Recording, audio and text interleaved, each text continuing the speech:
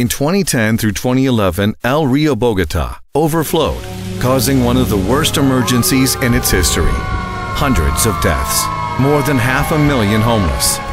Bogotá once again suffers from the consequences of heavy rains. 10,000 people remain homeless due to the flooding.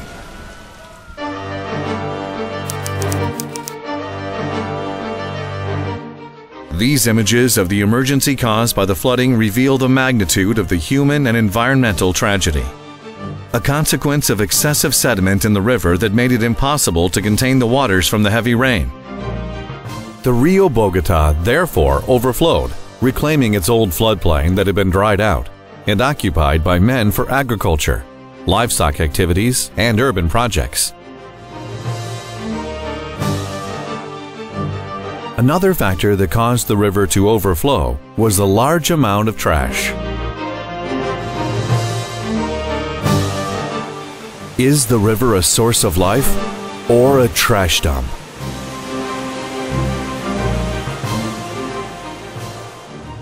Since the capital was founded hundreds of years ago by the Chorro de Quevedo, its inhabitants have been contaminating the river and the tributaries that flow into it. With the passage of time, the establishment of new municipalities and industrial growth, the toxicity of its waters continued to increase.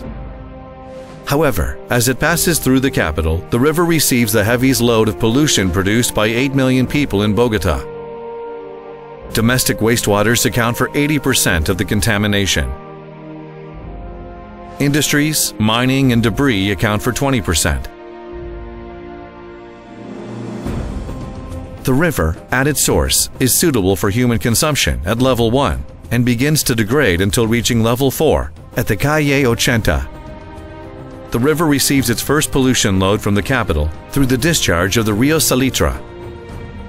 This immediately raises it to level 8, totally polluted, a condition that is maintained with the discharge of the Rio Fucha in the Calle 13 and the Rio Tunjuelo in Socha.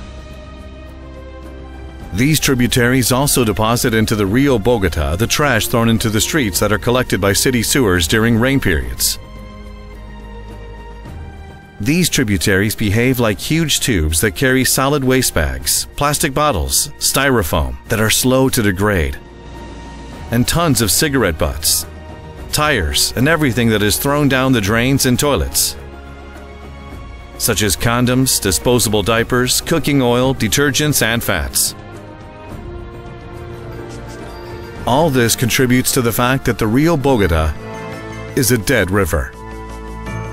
It runs slowly, with no microbiotic flora or fauna, and without oxygen, making it impossible to sustain life.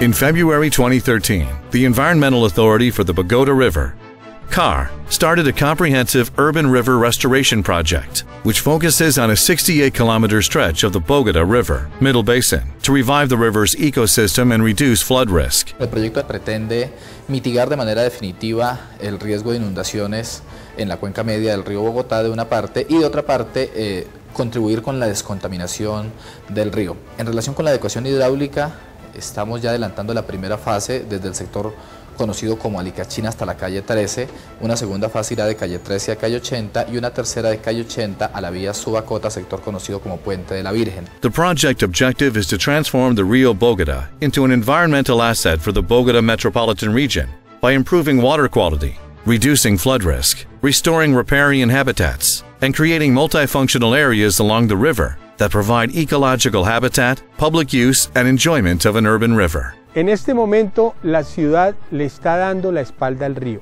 Con la construcción de este parque longitudinal, queremos es que la comunidad tenga un sitio de esparcimiento y donde pueda estar al lado de un río limpio. Se van a sembrar cerca de 150, 160 mil árboles en unas 50, 60 especies nativas. Estamos dragando el cauce del río en algunos sitios con una profundidad de hasta 8 metros. Estamos ampliando también el cauce que hoy tiene un promedio de 30 metros de ancho para llevarlo a 60 metros, construyendo unos taludes marginales o jarillones. To carry out the work, it was necessary to conduct a land acquisition and resettlement process to improve the path of the river and re-establish the natural flooding areas. El Banco Mundial participa con una operación de préstamo que tiene dos componentes.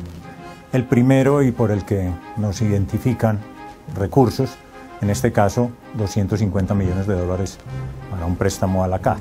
Y el segundo, en nuestro concepto el más importante, la asistencia técnica. El segundo componente de este proyecto, que es la ampliación y optimización de la planta de tratamiento de aguas residuales del salitre, con una inversión que está alrededor de los $400 millones. Hay que tener en cuenta que Bogotá está hoy virtiendo cerca de 20 metros cúbicos por segundo de aguas residuales, de los cuales tan solo se están tratando 4 en la planta del salitre. Será necesario que Bogotá construya esa segunda planta, que correspondería a la planta localizada en el sector de Canoas. The contract will be carried out by FCC Constructions. Para nosotros es muy importante esta actuación. FCC Colombia forma parte de un grupo denominado FCC Servicios Ciudadanos, donde nuestra vocación es mejorar el bienestar y la calidad de las personas, los últimos beneficiarios de actuaciones como esta. The environmental recuperation and flood control of the River Bogotá in the Middle Basin is a dream that the corporation is making a reality. These works are the initial part of the payment of an old environmental debt with the river. Its total recovery is the responsibility of everyone: the companies, institutions, national government, mayor's offices, and every one of the city's inhabitants.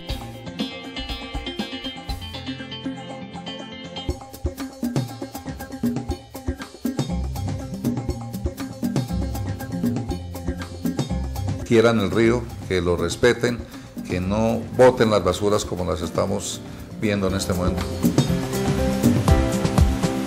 The dream of seeing the River Bogotá clean, alive with controlled flooding is possible. The hope is real, but everyone, without exception, has to act to guarantee the survival of life in all its forms.